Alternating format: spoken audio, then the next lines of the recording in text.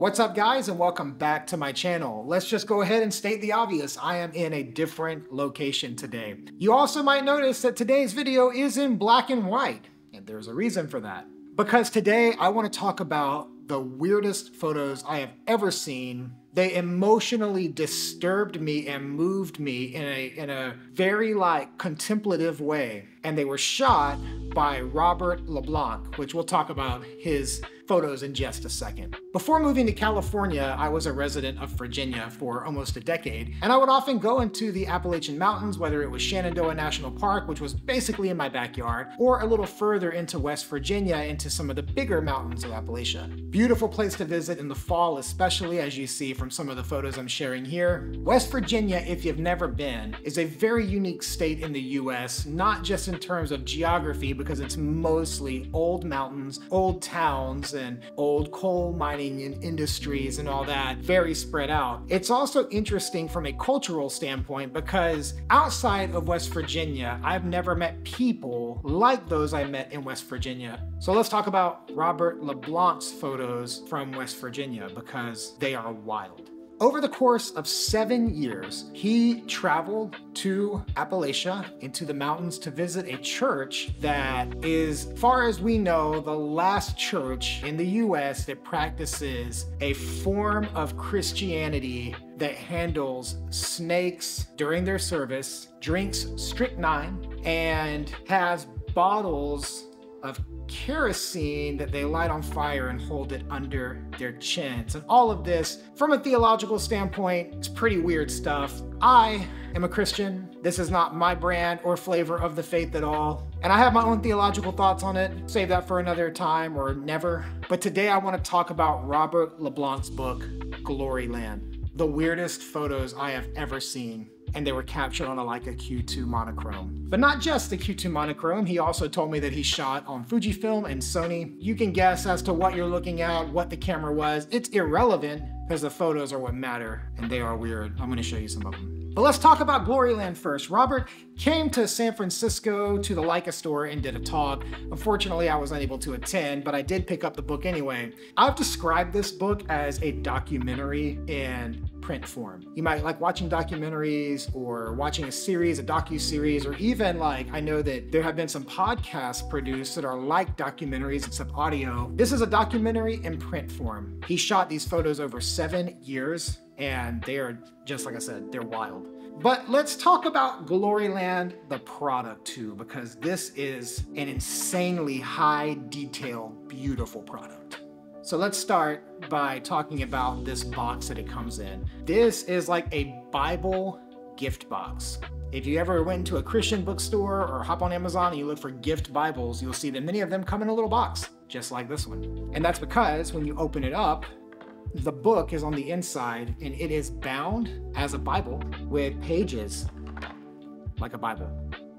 So already you've got a very high detailed, beautiful product here before you even look at it. And I am a sucker for details, especially thematic details. Dude killed it with this packaging, with this branding, the inside of the box. Oh my God, snakeskin, it trips me out. I mean, the box is beautiful. The binding, the feel of this is incredible. And then you get into the book itself. This is a mix of photos. It's a mix of manuscripts from sermons and interviews. There's typography in here that is laid out so just beautifully. There are illustrations in here as well that go along with the theme. There's screen grabs from VHS tapes from 20 years ago or 30 years ago from their services. There's pictures of funerals from people that died because of snake bites. Oh my God, I read every page and this book really just tripped me out. But I want to talk about the photos that are in this and the typography because you might not be into photo books, and I'll admit, as a photographer, I've picked up photo books along the way, and sometimes I don't get them. I'm just looking and I'm like, this one book I got, this guy took photos of this field near his house over and over and over again and put it in a book. And I bought this book because I wanted to understand why there was so much hype around it. I'm not even gonna tell you the name of the book. There's like 100 books with that same thing I just described. But I don't always get photo books, but I get this because this is an entire experience of artistry, photography, typography, layout. It's incredible. And I recognize that me just holding the book up and showing you photos won't really do justice, and so I'm gonna screen grab some from Robert's Instagram, and you can see some of them as we go through, but he's got photos in here of the guys catching the snakes they're going to use in the service, photos of the people that worship at this church and all about them. Here's what was really wild. I just finished watching this show called The Righteous Gemstones. Little plug. It's horrible in every way, but hilarious as well. It's HBO. What do you expect? In the 3rd season, there's a church, like a holiness church, that is in the show, and I'm 99% sure they modeled it after this church. From the decor to the experience to the room size, like on The Righteous Gemstones, it literally looks like the church that Robert has captured in this book. These illustrations are something else too. I don't know what I feel when I look at them. Photos of snakes entering into the worship service. This photo right here, it blows my mind. I mean, look at these. An example of the typography laid over the photos. An image of the woman holding fire up to her chin.